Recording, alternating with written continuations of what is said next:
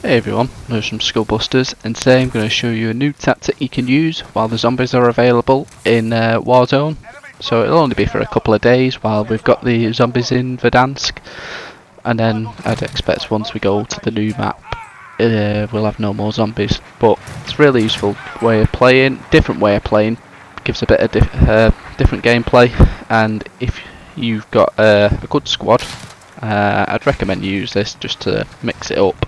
And if you've got a really good squad who can take out more teams than they are, so like a 2-on-3, and if they can handle more players, definitely worth a go.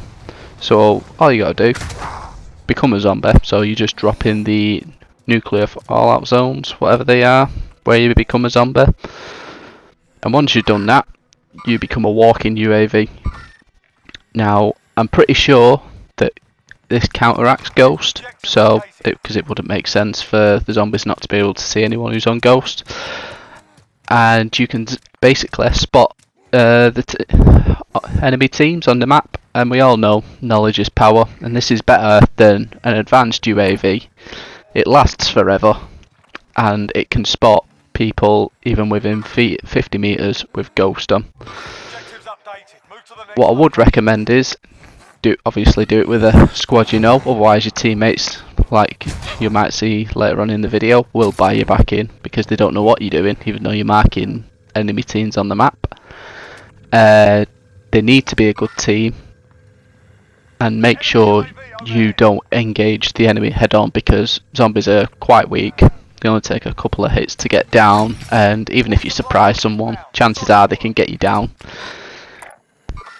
What is useful, they've got the gas grenade and the EMP blast. So the gas grenade could help your squad, so if you jump over a squad, throw your gas grenade at them, that'll give your squad the edge over them when they're aiming down sights, particularly if they're in the open or running across to more cover.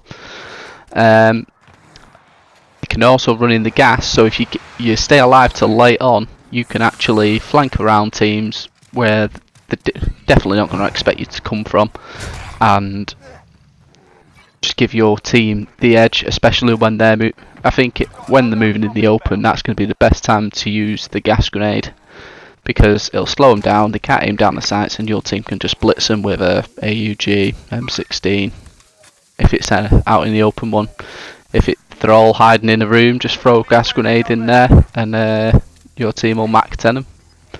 So yeah, I hope this video helps. I think it's just spices things up while everyone's using just ridiculously overpowered weapons at the moment.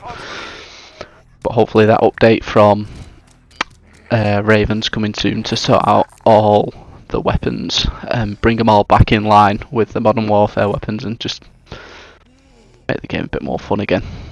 So yeah, hope this video helps. Hope it spices things up for you, and if you like this video, like it, comment below if you've got any more ideas you want to see, and don't forget to subscribe. Thanks for watching, I'll see you all later.